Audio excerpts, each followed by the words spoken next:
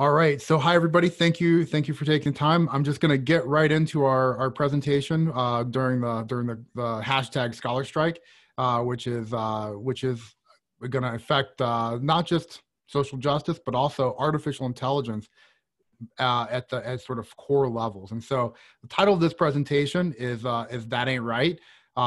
This is how AI mistakes can affect Black lives, but really all of our lives. And so so one thing I might direct your attention to is blackincomputing.org. And so this is a letter that I helped write over the summer that was really coming after the incident with George Floyd, his death, his unfortunate death, the tragedy that represents, and talk history throughout our nation, throughout our nation's history, but also things that we can do not just to improve everybody's lives, but what we can do in computing to do more, because not only does computing have a big effect on everybody's life, but there's also things that we can do inside of computing to improve the systemic to address the systemic problems, and also have better systemic outcomes. And we talk about that with respect to how individuals can do better, how organizations can do better, and how communities can do better. But these things are still pretty active in terms of how do you think about, what happened with Jacob Blake, what happened with Breonna Taylor, what happened to Eric Garner, Tamir Rice, George Floyd. How does that affect what we do in computing? How does that affect what we think about on campus? And so I think it gets a lot more grounded when we think about the case of Robert Williams. And then there's another case that has come up recently too, a second case of using artificial, effectively facial recognition for miscarriages of justice when it comes to false arrest of Black Americans, Black people in America. And so in this case, the case that happened here, this was an incident that took place in January 9th of this past year, which I tell everybody is my 46th birthday, a terrible birthday present to have happen. But on January 9th, what happened was that Robert Williams, him and his family, his wife and his two kids, they live in Farmington Hills, which is not far away from Ann Arbor. And he was falsely arrested purely off of a false facial recognition output. And so it's best, I could try to tell a story, but it's best when you hear it from their perspective. I hope this audio is reasonable. I'm doing my best.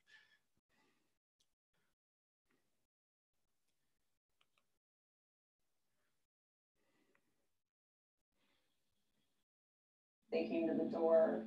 I answered it, and they kind of stuck their foot in the door and said, "Send Robert out." And I said, "He's not here." They said, "We just saw him come out of that van." And I said, "That was my mom. He's not here." I pull in the driveway here, hop out. By the time I close the door, the car is in the driveway blocking me in. As soon as he shut the door, they were right on him, and they were already starting to cuff him by the time we get out there.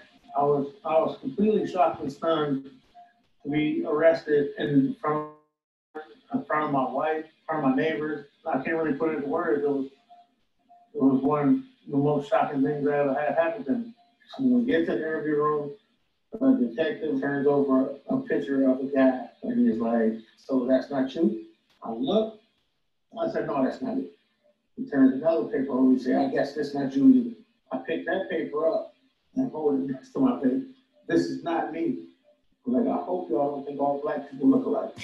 And then he says, "The computer says it's you." Hey, Julia, you know why Daddy got arrested? Because it looks up on the computer. Oh man, that's heartbreaking to hear that. But it's right. What had happened was that purely off of a false recognition hit. So what you're seeing in the upper corner there is the actual footage of a robbery that had to take place. And grainy video, low resolution video, and from a facial recognition hit on that, they went and arrested had a false positive, and then arrested the wrong person, which I believe they've admitted to. But that doesn't mean that he didn't still spend 30 hours in jail, that he wasn't, and treated like, like he was guilty.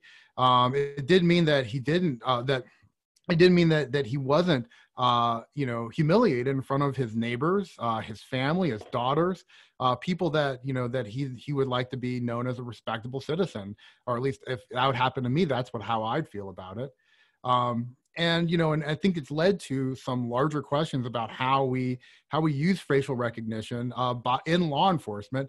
But it's not just law enforcement. It could be admissions for higher education. It could be hiring. It could be finances. It could be the financial services. There's many different areas where the technologies we're creating on campus could have a big impact on what opportunities you get or do not get.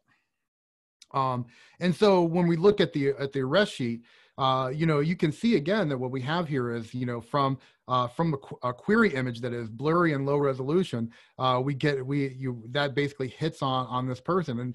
And really what's behind this is a lot of neural network technology that I think we have overestimated the capabilities of. And just to get a sense of this, this was a picture sort of taken. So there was a recent piece of work from that was published that talked about how you could take low resolution blurry images and make them higher resolution using your common sort of machine learning technologies.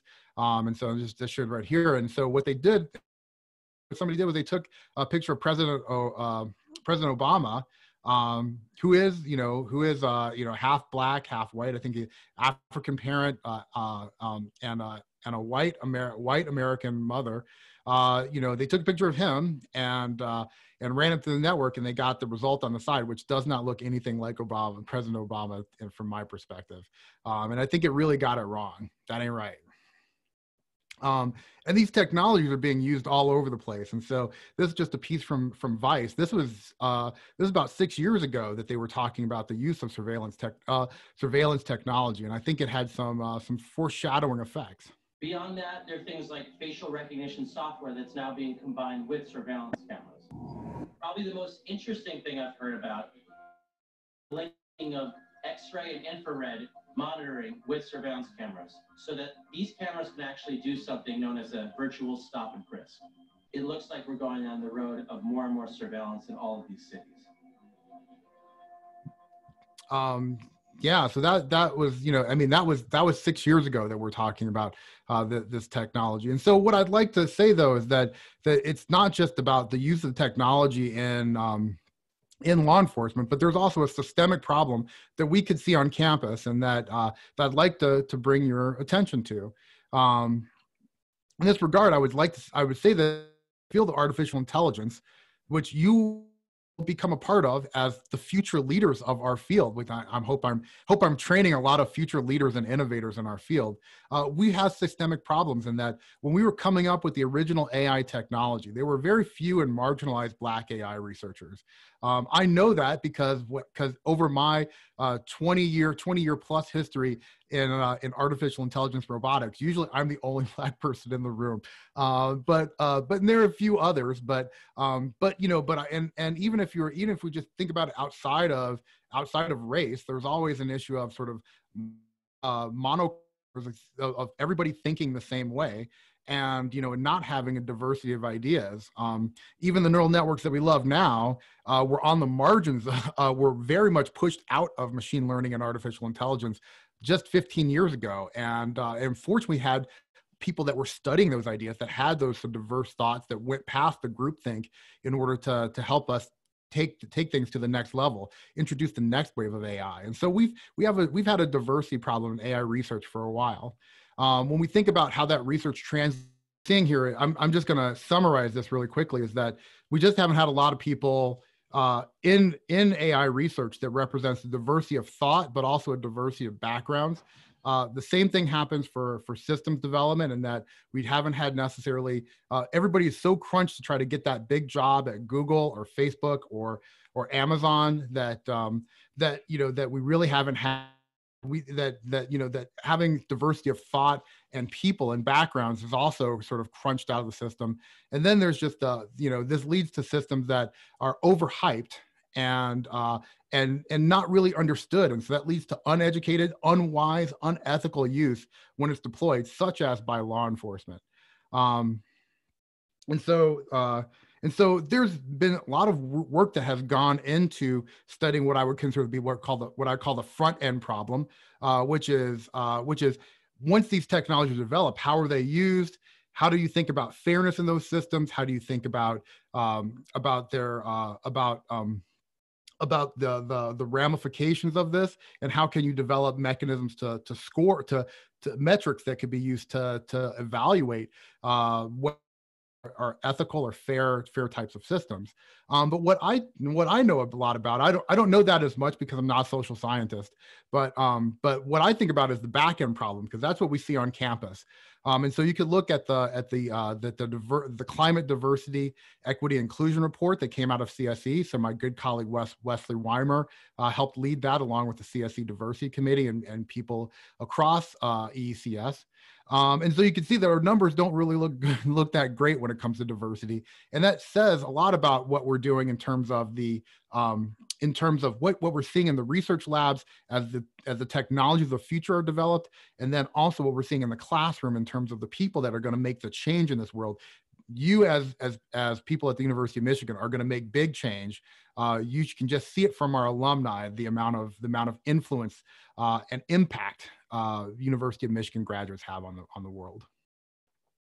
And the thing is that it's really easy to make systems that don't perform well, and that maybe even give the illusion of performing well, but not necessarily are very good. So you can just make a surveillance systems pretty quickly, or any sort of decision-making system. And I'm assuming that most people know what neural networks are, but in case you haven't seen, the basics of it look something like this. What you're doing is given some input. In this case, let's say it's an image, if you want to build a surveillance system, and what you want to produce on the output is some sort of label or some sort of classification about, these are the things that so say, for instance, these are the things I see, these are the people that I see, here's things you might want to know about these people, such as, are they a threat or not a threat? Are they a good credit risk or a bad credit risk? Should we admit this person or should we not admit this person? Or maybe what kind of other features about them? And this process can be thought of as people are already asking me questions on the phone, if you can hear that. Forgive that. But really, we can think of this as a function that maps as a y equals f of x, taking some input x and outputting y. And this really needs a lot of data. And so what we do is we get massive training sets, massive training sets, where in and of itself, being able to provide this labeled training data is itself its own industry, because it's such a labor intensive process. And so we're seeing this spring up all over the world. And once you have this labeled data, you can then use that to train your network using something like a back propagation algorithm, if you come from my generation, or more recently, stochastic gradient descent algorithms. And so you update this training, and you have once you have a trained model, you can then take an image and produce recognitions to do some sort of surveillance or predictive task on image data. But the problem with a lot of these recognitions is that ain't right. It's just there usually are many mistakes that are hard to figure out when those mistakes occur. But also, what is this a valid result or not? And some of these results, and some of these are false positives. So they may say, or I recognize this, but that's an incorrect recognition. So in these cases, we have cars that are being labeled as buses. But even more dangerous, I think, are the false negatives, the things that aren't labeled properly. That if you don't think about it, actually are throughout your data. And so we have many, and these are just a few examples of kind of errors that we would get. And so there's a number of things that you should think about when you're looking at these types of systems. How did these mistakes occur? What kind of explanation can you get for mistakes, or how do you know when a mistake is or is not occurring? And so how do you know? how can we fix these mistakes is usually what a lot of people are thinking about in terms of fixing neural networks. But I would argue that there are other types of AI systems, going back to traditional search-based AI systems or probabilistic inference, that could be that could not necessarily help you fix a mistake, but help you recover from them or maintain plausibility, belief about what you're seeing. And then you should also be thinking about what was the cost paid for the mistake. If I have a system that's 99% accurate, and I have one failure out of every 100, then, and Amazon's using that socks on time, if my socks show up late, I'm okay with that. 1 in 100, I'm fine. But if I'm getting on a plane and that plane has a 1 in 100 chance of not arriving safely, I don't think I'm getting on that plane. And so we have to think about what were the ramifications of this. And I'm already running late. Sorry about this. And so we use these systems all the time for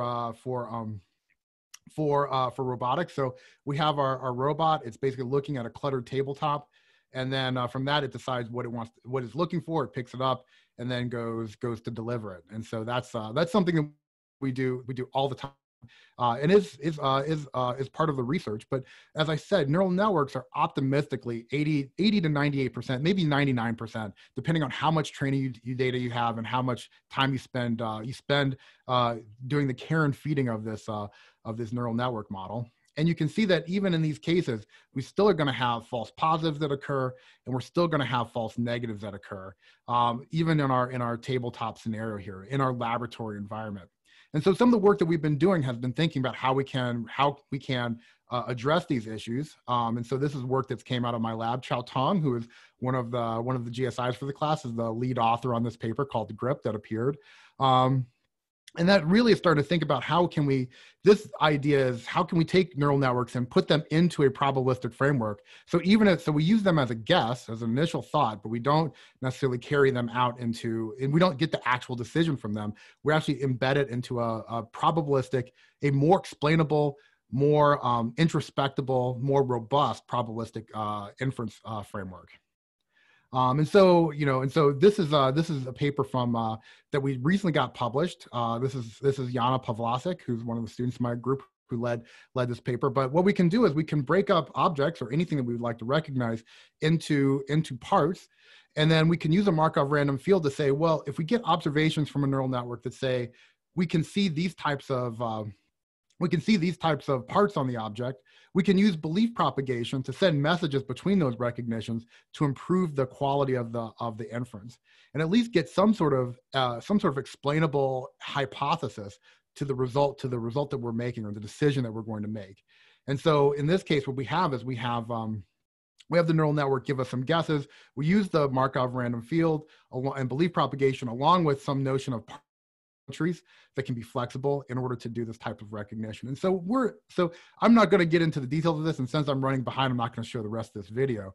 But really, it's starting to get towards providing generative hypotheses on what we're seeing from our systems, and that can provide the robustness and explainability that can be used in a more responsible way. And so really, I'd like to, so even though our AI system has failed systemically, there's a lot of things that can be done. There's a lot of things that you can do to help us do better. So I'm going to skip most of this stuff, and I'm going to say that in the history of AI, great book by Nils Nilsson, that is The Quest for Artificial Intelligence. There are no Black people in there. In fact, it's a very sort of North American, European view on artificial intelligence. And so I think that we can have broader views on that. I think when you look at our field, I think we can do better. This is the demographics that we have in terms of the population, the labor force, and then the tech sector. You can see that African Americans, Latinos are really not represented in this.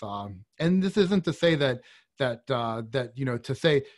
people that are overrepresented are bad people and that you should be guilty about that. That's not what I'm saying. I'm saying that we should invest more in helping others come up instead of bringing people down. It's not about bringing people down. And so what we're seeing right here is what we call a disparate impact, and that even though anybody could apply to the University of Michigan or apply to be a part of the tech sector, we're seeing that, you know, as an individual, you have opportunities available, but the system as a whole is producing disparate impacts in terms of we're seeing big inequities in terms of in terms of the outcomes. And so that disparate impact leads to big problems in terms of the seeing coming from technology, and that biases, because everybody has biases. But if you only have a small set of people represented in your development team, then those biases become magnified because you're missing viewpoints. And so there's things that you can do as a leader in our field as you come up, and that is I talk about these things in my let me get my pointer working. My keynote talk at RSS 2018, man, that went by too fast. My keynote talk at RSS 2018, I talked about it. Basically, I talked about what you can do. You can eliminate your double standards. This is mostly for my faculty colleagues, but for students, are you treating your fellow classmates well?